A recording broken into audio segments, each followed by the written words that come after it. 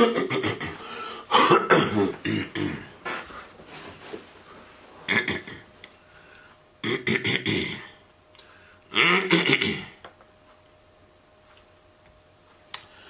right, welcome to our next episode in our journey. We are journeying through our Bibles, and we started with Genesis chapter 1, and we are at Genesis chapter 27 today. There are so many interesting things we have discovered, uncovered. And as the topic Genesis, which means beginning, we are still at the beginning, folks, of many foundational principles that are going to become so necessary for you to understand your Bible. I want you to understand your Bible. Have you noticed how most teaching, preaching you hear today, it's the real goal of it is to make you feel good or make you feel better, and it's about making you feel good, making you feel better, and that's great. The Bible is filled with many precious promises and much hope and all of that, but the 90% of your Bible is having a foundation understanding of, you know, all the historical characters and their roles and their purpose in bringing to pass what God's ultimate plan was and is. And ultimately, while we are beneficiaries of that plan, really the plan was always about Jesus Christ. And so while, you know, 95% of your messages today seems to be about you, the believer, really, you know, it's if you're not in Christ, if you don't understand how the scriptures point to Christ,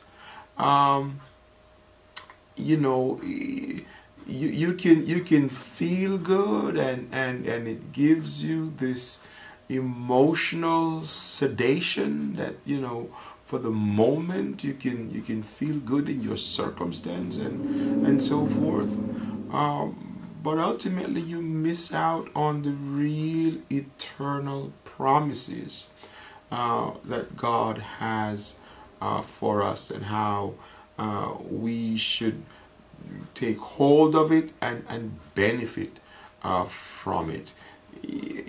You don't have to be a convention junkie. You don't have to be someone who, again, is you know, you have to depend upon someone to tell you that the Lord is going to bless you, and you know, we need to have a conviction within ourselves based upon our understanding of the Word of God, that even if my pastor is not on Facebook for a whole week, I have something on the inside that is sustaining me. I don't need to have someone in front of me every day telling me that the Lord is going to bless me and today is going to work out all right. No, that God did not intend for us to be become junkies like that. No, saints, we need to have a good spiritual diet in the Word of God, so that, like Joseph, who was abandoned in a strange land without a pastor and without a Bible, but yet there was conviction in him, like Daniel and the 3 Hebrew boys purposed within themselves, captives in a strange land, without a pastor, without anyone having to remind them every day that the Lord was going to bless them. I am hoping that we can develop people who are a little bit more grounded in the truth than that.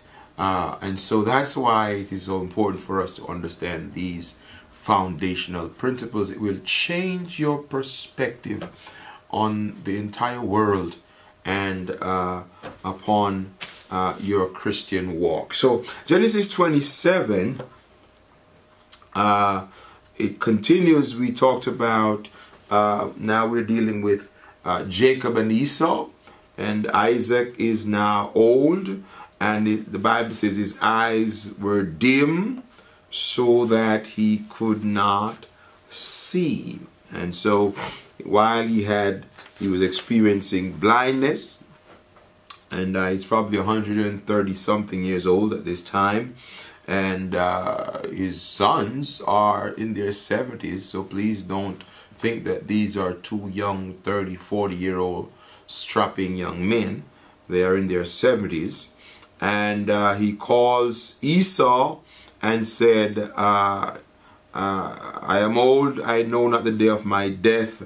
Go and make me some venison, some savory meat, that I may eat, and my soul bless thee before I die. Again, Isaac would live many years after this. All right, he was not near death, and the birthright had already been stolen by Jacob. And so Isaac would have known that the birthright would belong to Jacob and not Esau. Somehow Isaac seemed here to have not been thinking or operating normally in terms of what made him think he was near death, and what made him believe that he needed to now offer this deathbed blessing.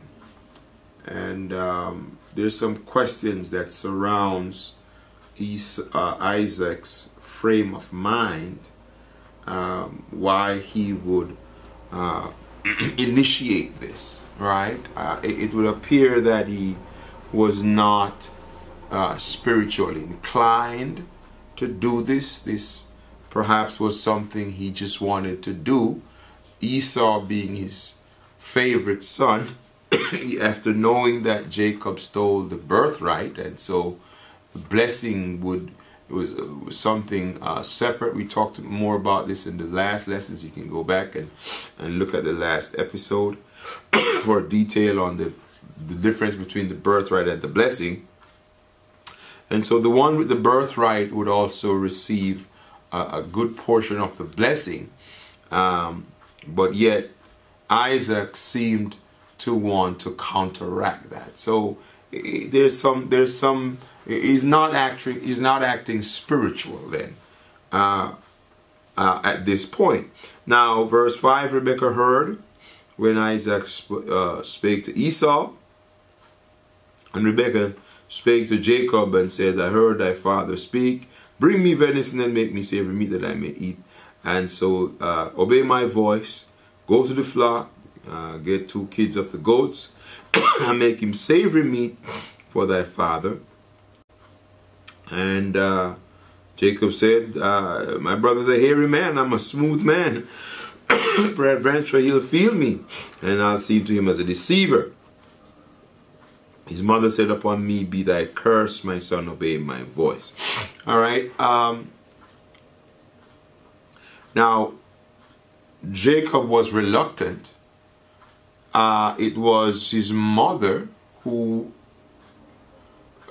cooked up the plan to deceive her husband. And so the trait that we see in Jacob, we can see this same trait in his mother. And, you know, much more could be said on that. Again, please feel free to leave comments and questions. We can always delve deeper into things as you respond. Chapter 28 says, Isaac called Jacob, blessed him, and charged him, said unto him, thou shalt not take away the daughters of Canaan. Go to Padan Aram, and God shall bless thee.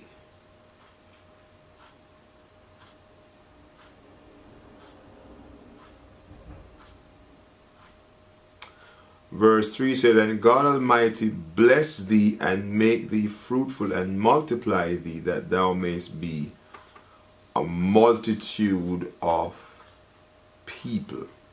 Verse 3. All right, so let's break down some of what's going on here, right? First of all, Esau, who is called Edom, he would marry the daughters in the land, Canaanites, and it is out of Esau and Edom most of the Arab world today comes from. Most of the Arab world carries within it the genes of Esau. In particular, the Turkish population, which at that time would incorporate Aram or Syria. The Turkish population is related to Esau. Most Syrians, the Kurds, people of Iraq, right? The Ottoman Empire that most of us have heard about were a dominant tribe of the nation of Turkey. And these Turks were descendants of Esau. And these Turks are Muslim. All right? And so you see the Kurds, the Turks, the Syrians, the Iraqis. They are, when you hear about them talk about the different tribes, Sunni tribe, right? The different tribes, but they are all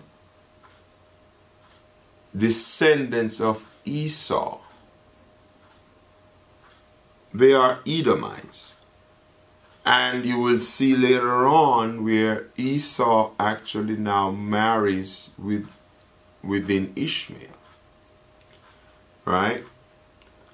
So in Bible prophecy, you're going to see where the Turks play a primary role in the events of Revelation. Right? So majority of the Muslims in the world today are related to Esau. Even those in Afghanistan. So this warfare, strife that we're watching is between two brothers, Israel and all of these other nations who comprise or descendants of Esau. And they are the ones. They have everything to do with the condition of the world now and our current situation in the Middle East, which will lead up to the Great Tribulation. That's so important for us to understand here, that we're seeing Jacob and Esau through this deception and this robbing of birthright and blessing, this hatred causing Jacob to flee, right? It is still today apparent in the relationship between all of these nations that we just talked about. If you notice, whenever there's any war that is about to arise in the Middle East, all of a sudden Israel has to put itself on a war footing, even if it has nothing to do with them. As long as war breaks out, they're going to point missiles and send missiles on Israel because of this long-standing feud. Right? Now, it says concerning Esau, he says, by your sword you shall live. In other words, violence shall be Esau's way of gaining wealth and prosperity. Right? So when you see the rise of ISIS and all of these extremists within Islam, right, this is also a fulfillment of the type of character that Isaac prophesied that they would possess. Right? All right. So what is prophesied concerning Esau and his descendants is on a future time. Right? Esau's descendants didn't become shepherds. They became conquerors, right? And robbers who descended on caravans and passed through their lands. Esau's descendants, war would be their way of life. And war is now at the heart of extremist Islam. Okay? Now, he also blessed Esau, right? That's 27 verse 40 says, and by thy sword shalt thou live, and shalt serve thy brother. And it shall come to pass, when thou shalt have the dominion, that thou shalt break his yoke from off thy neck. Right? So let's not hurry over that, because that is vital to the current news. And I know while the world is dealing with a pandemic now, we know that aside from our political distractions and this pandemic distraction, the news is generally filled, the world news is generally filled with some type of unrest, whether it's between Iran or Syria or Turkey or somewhere in the Middle East. That's where the news generally is focused on. And you know, once all of this unrest is over, ultimately it will get back there. We see that Israel is, you know, in terms of trying to rebuild their temple and peace accords and all these, those are hotbed issues that ultimately we will have to get back to, because that will be prominent in the last days. Okay? So again, we're trying to teach you to understand your Bible and realize that even though we're talking about Genesis, the first book, there are implications and ramifications that are being played out right before our eyes today. So he says, you will serve your brother and then you'll break the yoke. Now, King David, he was the first descendant of Jacob to rule over the descendants of Esau. Okay? So Israel dominated Esau from 1000 BC to about 735 BC, right? And then it was King Ahaz of Judah who lost control of the Edomite nation, and the descendants of Esau have been in control ever since, right? And that explains why the Palestinians today, they are there as a thorn in Israel's side, because most Palestinians also associate themselves with Esau. Now, in Genesis 12, God said to Abraham that he would be a father of nations. And we talked about the Goyim, Gentile nations, right? And you've heard me say it before, and you'll hear me say it again, that Abraham had, in particular, we know he had sons with Keturah. We're not going to be focused on those. But as far as his sons are, we have Ishmael and Isaac. Isaac would be the first Hebrew in particular. Ishmael would be a Gentile, if you want to now begin this distinction. But yet, when Isaac had two sons, Jacob and Esau, Edomites, would now become a part of the Goyim, the nations, the Gentiles. Jacob would be separated as a Hebrew. Remember we said Eber, from where we get Hebrew, means to cross over, which is a separation, right? Okay? So, with the birth of Ishmael and Isaac, there was a fork in the road then, right? Hebrew and non-Hebrew offspring would occur. All right? Now then we have Jacob and Esau, another fork in the road. Hebrew and non-Hebrew. In Genesis 28 verse 3, right, you read it says, thou mayest be a multitude of people, right?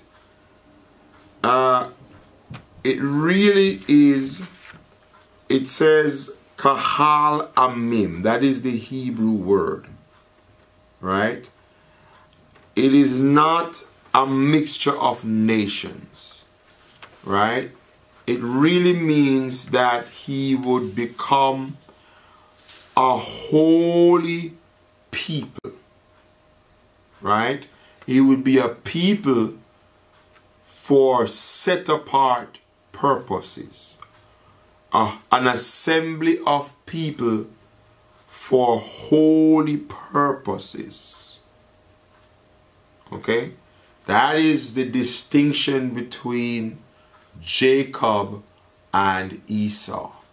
While Esau would become the Edomites, from where the Arabs, and remember he intermarried with the Canaanites, intermarried with the Ishmaelites, forming nations, Goyim, Gentiles.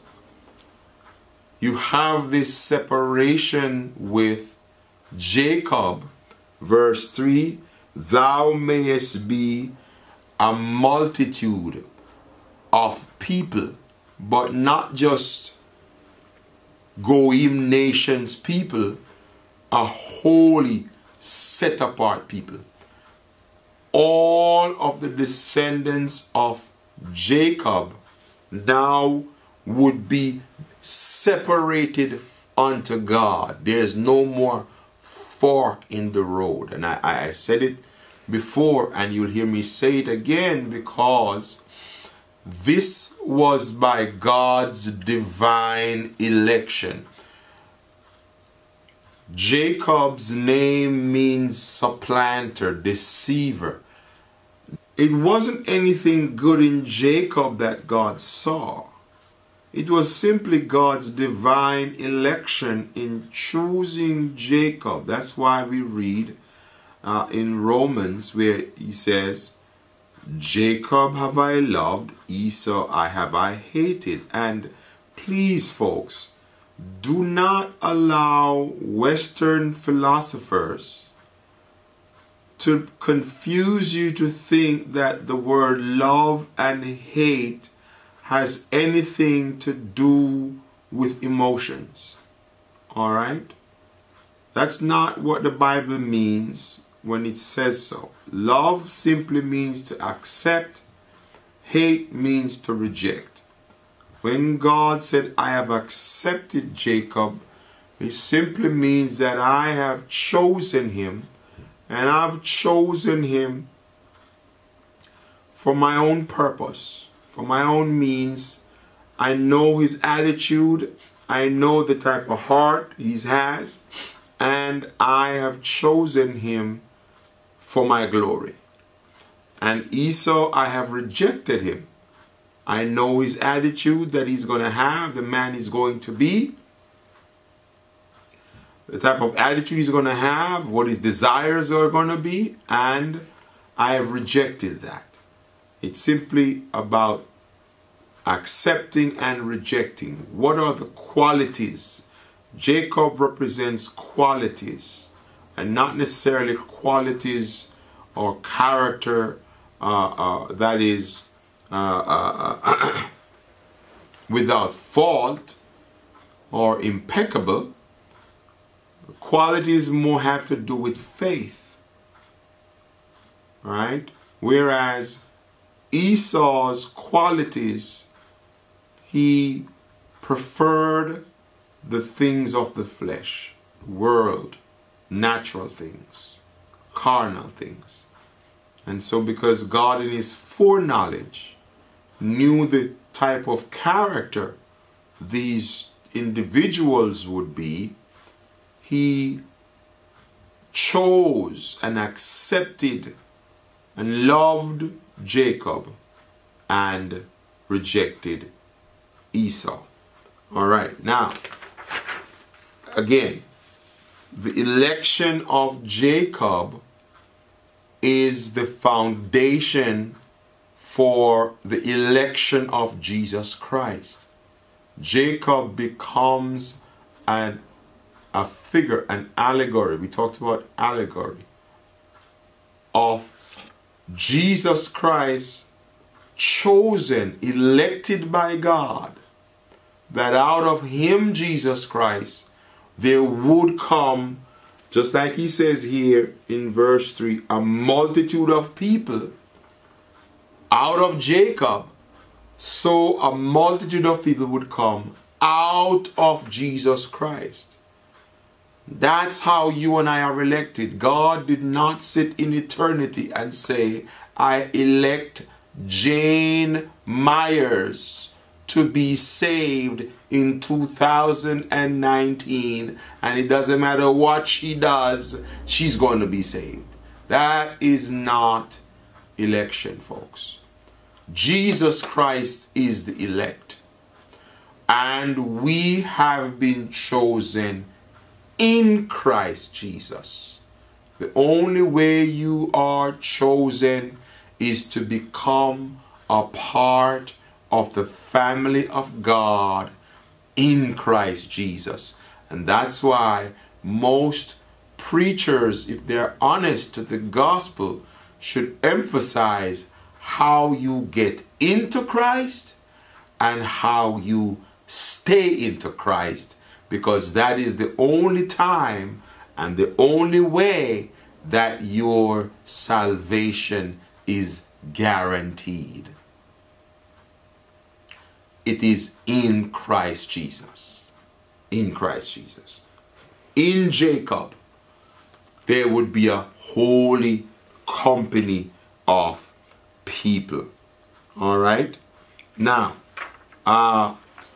Jacob now his name would be changed to Israel. He would be the first in the line of covenant promise to produce only Hebrew people. All right, only a nation of Hebrew crossing over, and we're gonna get into more into crossing over, and you will see where baptism now becomes how we cross over and become spiritual Hebrews, right? So again, let me summarize. Abraham produced both Hebrew and non-Hebrew, all right? Isaac, being Hebrew, produced Hebrew and non-Hebrew. Jacob, being Hebrew, but he produced only Hebrews. All the tribes of Israel, which is what the blessing of Kahal Amim, that is the Hebrew word, a holy convocation, a set apart people means. If you don't, you need to make sure you understand. Play this over and over again. And make sure you understand this. This is election. This is the doctrine of election. I want to talk a little bit about, before we close on this, when Jacob left to go to Haran in verse 12 of chapter 28. And he dreamed. Verse 11 says, he lighted upon a certain place, tarried there because the sun was set, took stones, made pillows, lay down to sleep. He dreamed, behold, a ladder set up on the earth, and the top of it reached heaven. Angels ascending and descending on the ladder, and the Lord stood above it and said, I am the Lord God of Abraham thy father, God of Isaac, and you can read the rest of this verse. I am with thee, will keep thee, and all that. Profound, powerful dream that Jacob had. Let's put this in context, folks. God placed Adam and Eve in the Garden of Eden. And the Bible says that God would commune with Adam in the cool of the day. So there was a linkage between heaven and earth in the garden. When man sinned, that was broken. You don't read anywhere in the story of Noah, in the story of Abraham or Isaac, where there is any connection. Yes, we know that when God made the covenant with Abraham, he fell asleep and there was a horror of darkness and the furnace and the sacrifices. We read that. But there is nothing about a vision of God or a dream or any interaction per se with God from heaven speaking or any linkage. We have angels coming and we have all these different things going on in your Bible, yes, and Abraham and the angel and Hagar and the angel. But here we have Jacob dreaming this dream and seeing this ladder. What is the ladder? The ladder represents access, right? Whereas before, angels would speak, God would come down, and there was a communication coming down. Even in the garden, God would come down and speak to man. But there was still access to heaven was barred. But here with the ladder, what God is doing is showing that with Jacob, the one who is elected, the connection is reestablished. What was broken in Eden is now reestablished with Jacob. All right? And that is also a prefigure of Jesus Christ. Right? This is a prefigure of Christ. All right? It's a stairway between heaven and earth. Right? It represents the connection between man and God that was broken. Man could come directly to God in the garden, But now, because of rebellion, man could not come directly to God. All right? But now, God was saying, through Jacob, the elect, the head, right? The federal head of the Hebrew people now, right? A called out, set apart people. The reconnection was taking place. Here's what Jesus said in John 1:51. Truly, truly, I say to you, you shall see the heavens opened and the angels of God ascending and descending upon the Son of Man. So angels ascending and descending upon this ladder in Jacob's dream is remember, I'm telling you, everything is about Jesus. Don't let preachers fool you to make you think it's all about you, that you can just live as how you please and God is going to bless you and God has chosen you and it doesn't matter what you do. Listen, the Bible is about Jesus Christ. And the only way that God will know you are me or will accept you are I, it is only through Jesus Christ. He is the door. He is the access. He is the way, the truth, and the life. He is the ladder. I'm getting excited. So I don't need a preacher to tell me, oh, the Lord says you're going to be blessed today. No, baby. As long as I am in Christ Jesus, I am blessed. I felt the Holy Ghost just descend on me in another way. He's in me, but he comes up, around, and on, and through, and he moves. But I felt God just confirm that for somebody today. All right? Jacob marks a turning point.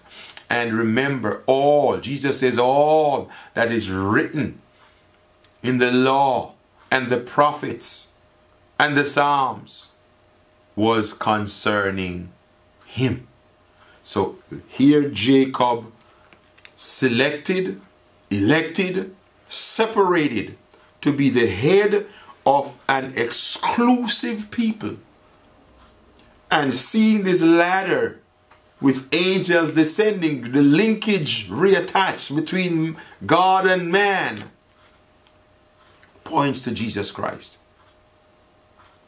Please, that is what it means to be elected. Every male child that would be born to Jacob and circumcised would be a set apart people. Everyone that is born again in Jesus Christ, circumcised of the heart, is elected. That is the only way.